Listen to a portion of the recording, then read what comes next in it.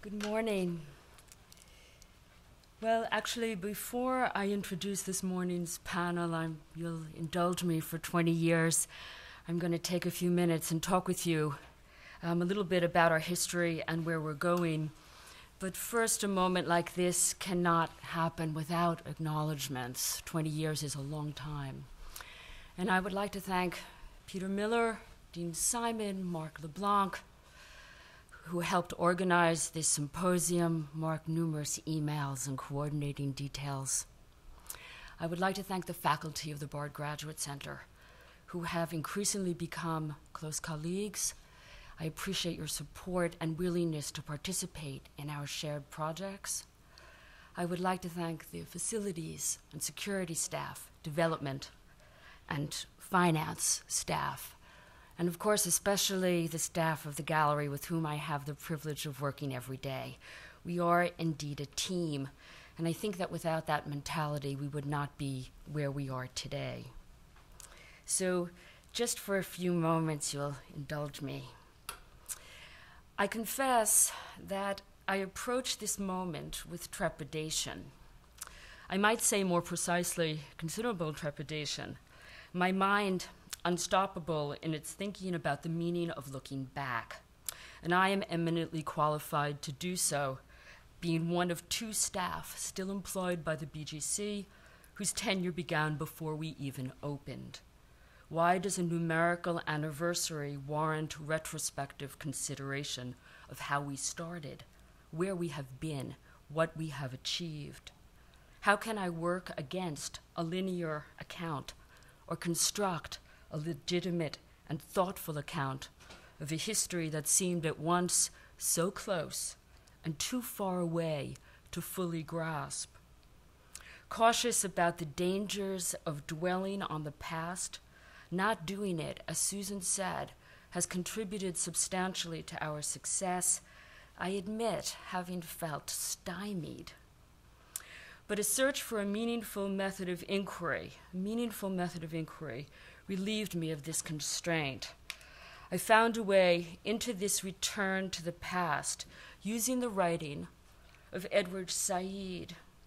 Although I trust most well known to many of you for his groundbreaking work, Orientalism, Said actually wrote extensively on the notion of beginnings, returning to it many times in his work, starting in 1967, in numerous subsequent essays until 1975, when he published a book entitled Beginnings that was reprinted in 1985.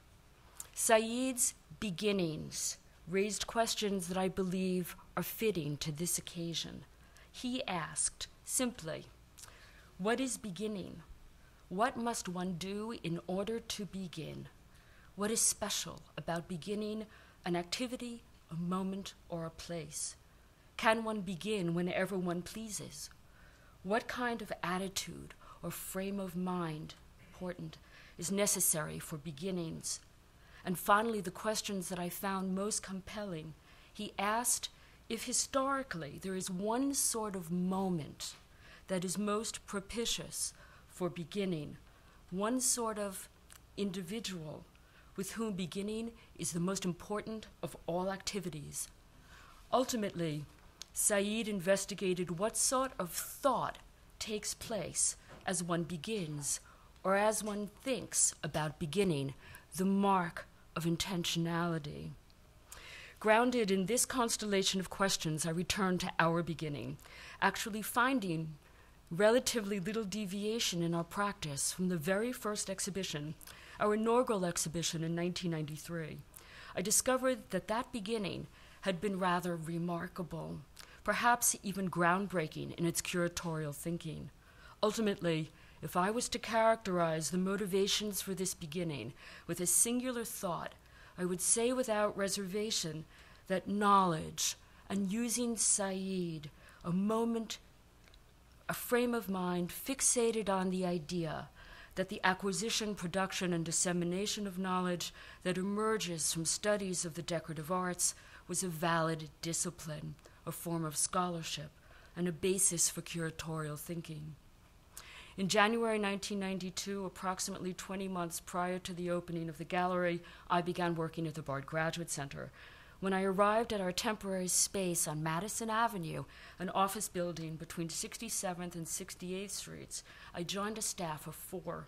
Among them, our founder, as she said, a graduate of the inaugural year of the Cooper Hewitt Master's Program, who was then literally becoming an institution builder. There was also a newly appointed dean, a man, it's fair to say, with an incomparable knowledge of the field, whose mastery of the history of the decorative arts was only matched by his exceptional eye. He was a connoisseur, in French, an amateur. Then, without a graduate degree, and at times overtly disdainful of the formalities and authority he often said characterized academic life. Myself, Susan said, also a graduate of the inaugural year of the Cooper Hewitt. Since graduation, I had completed my coursework for a PhD in art history at the CUNY Graduate Center while working at the American Craft Museum. Thus, there was between us, in a Deleuzian sense, a friendship, a sense that we were embarking on this shared enterprise, bringing the decorative arts from the margins to the center of public awareness. Coupled with the terminological and canonical challenges, there was a roster of substantive and practical matters that required attention. Accreditation from the state, finding faculty, recruitment of inaugural class of students, building a library, bringing a building at number 18 West 86th Street that at that time was a chantier, gutted to completion. On the gallery side, we had no collection, no loans, no reputation, no gallery furniture, no equipment of any kind, and no program. But there was an idea and a vision that this newly forming graduate program devoted to the history of decorative arts and a part of the college would have a gallery. Joining the gallery at this historical moment was remarkably opportune because the college itself was at an unprecedented moment in its own expansion.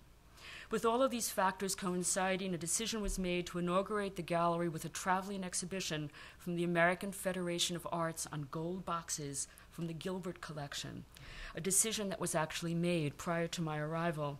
2 months after, and 16 months to the day of our opening, the AFA abruptly canceled that project. Creating a future program was something we expected to work on as we advanced, but suddenly being with no inaugural show was another matter. Yet it was from this challenge that we emerged, from this propitious moment. We invested thoughts in our practice at a level of depth that certainly would not have come then if the situation had progressed as originally planned. That cancellation was our beginning. The immediate line of thinking was that with Winterthur well established, our project would have an international focus. At that turbulent moment, we did not move to define the gallery as a teaching space in direct association with the emerging BGC academic program. This seemed to be far too many risks associated with that endeavor, and clearly too many on the gallery side. As a Kunsthalle dependent on loans, we would instead focus on our public identity, appropriating, Susan called it sometimes parasite, an exhibition that had already been realized, but transforming it for a New York audience. That project was along the Royal Road, Berlin and Potsdam, and KPM Porcelain and Painting, 1815 to 1848. In its first iteration, it had been an exhibition at Charlottenburg Palace in Berlin, examining the Vedute paintings of Carl Daniel Freydank, a painter active between 1838 and 1848. Our thought shifted from realization of something preconceived by the AFA to transforming a project that would eventually investigate the multifaceted transformation of Prussian culture at that decisive historical moment in the beginning of the 19th century. To achieve this, we assembled a team of scholars from the museum and academic areas. Princeton professor of German history, Theodor Zilkowski, art historian in Berlin, Jürgen Julia, curators at Charlottenburg Palace, and world-renowned porcelain experts, Ilsa and Winfried Baer, who worked with us as part of a curatorial team, helping to shape the ideas, identify the themes, negotiate the loans from other German institutions and from individuals. Within weeks after the AFA canceled, and I have reflected on this lately, canceled the exhibition, we were in Berlin Imagine what it was like at the end of 1992. The wall had come down in November of '89, and the place where Checkpoint Charlie had been, and where today there are enormous buildings, was an open, grassy field.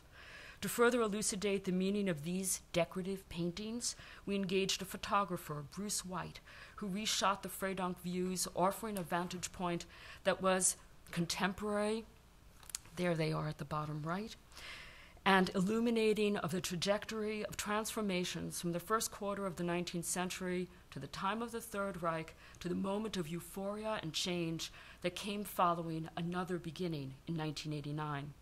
Using objects to tell stories, to write history, to understand cultural transformations, to know the materiality of porcelain, that was our goal. The questions we asked, the meanings we sought, came from these things, their place embedded in the historical themes that emerged from a study of Berlin and Potsdam that we then published in our first catalog. You saw it before, a self-publishing endeavor with an international group of contributors. With the book and exhibition in formation, we then embarked on the line of inquiry about display practice, focusing on the basic necessities of devising a system of display furniture to the most creative dimension of all, applying curatorial thinking to shaping the design. Thus, the project, our first in the gallery, initiated our curatorial thinking and the interdisciplinary methods of interpretation that would come to characterize our publications. Resisting recounting a chronological list of past projects, I will offer just a few thoughts on the exhibitions that we might call game changers, each one in itself another beginning.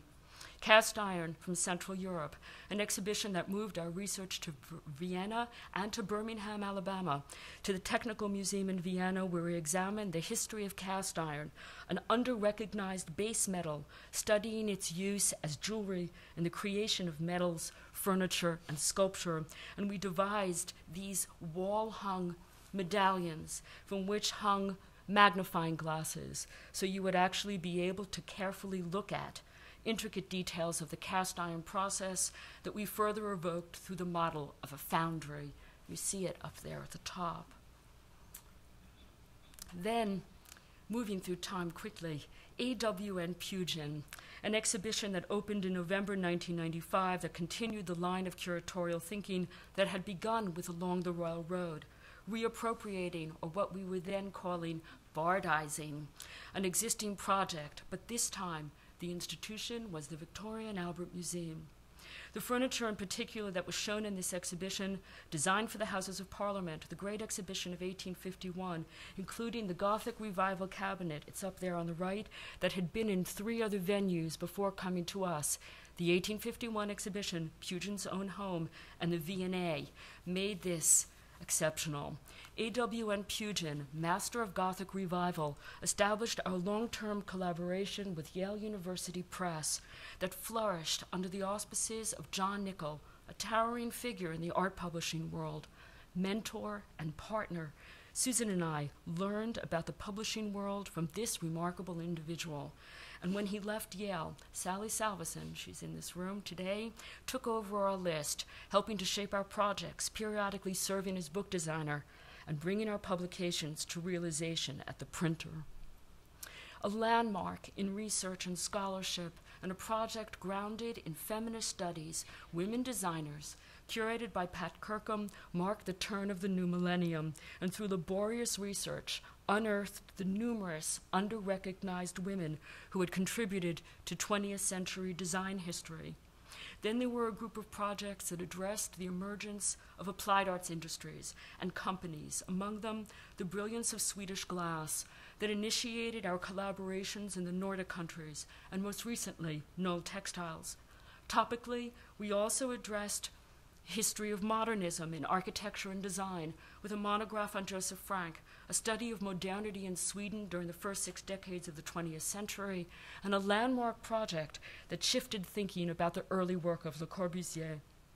In 2006, we marked a new beginning with Sheila Hicks weaving as metaphor, our first exhibition devoted to a living artist that evoked the materiality of textiles and the techniques of weaving in the actual construction, texture, and typography of the book that the designer Irma Boom has called her manifesto.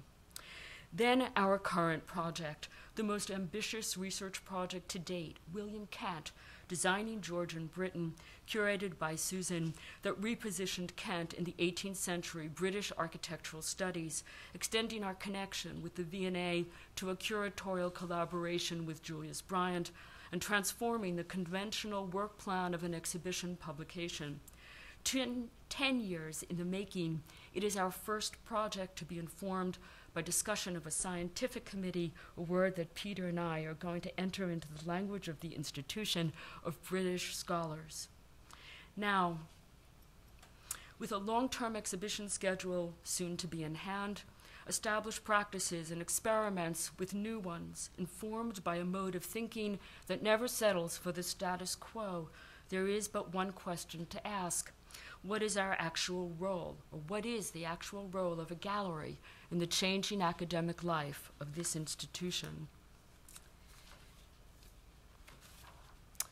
We began investigating the potential connections between the gallery and the academic program in 1994 with Cross Currents of Modernism, a project that brought exhibition making to the classroom through a curriculum that facilitated a student-curated exhibition that brought works from the Virginia Museum of Art in Richmond to the BGC.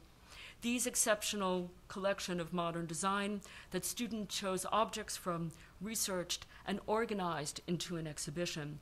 Cross Currents was a singular attempt at this form of practice until 2004, when Tim Mulligan, our former Director of External Affairs, helped establish a collaboration with the Met, a model that coupled a Met curator with a BGC faculty member who worked as co-curators and jointly taught while nurturing student participation in exhibitions.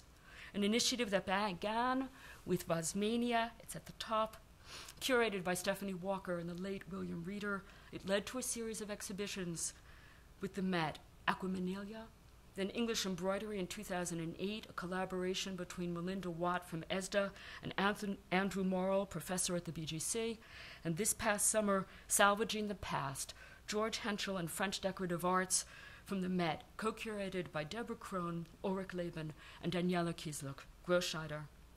A most recent line of connectivity and collaboration between the two branches of the institution, what is now known as DPRI, Degree Programs and Research Institute, you'll hear about it later, and the gallery is the Focus Project, an initiative that thankfully brought Ivan Gaskell to the BGC in 2012. The brainchild of Peter Miller, who imagined a dedicated space in the gallery for faculty-curated exhibitions and a practice that would establish showing or display as an intellectual project among our faculty who would serve as the professor-curator, an identity that we are now deeply committed to embedding in the academic life of the institution. Begun in 2011 with this exhibition, Objects of Exchange, curated by our first fellow in anthropology, Aaron Glass, now a full-time professor of anthropology at the BGC, the exhibition further extended our institutional collaborations with the American Museum of Natural History. Since then, we have done a total of 6 Focus Gallery exhibitions. Arguably, until this celebration, the decorative arts, to some degree, have moved underground at the BGC, as other lines of inquiry associated with object studies have emerged. In this moment, when the very existence of the museum is debated and in question, the BGC, with its commitment to things, is positioned to make object studies the center of intellectual inquiry, discourse, and exchange, with the connections between DPRI and the gallery we continue to build and to extend the connections across this campus on 86th Street. Thank you.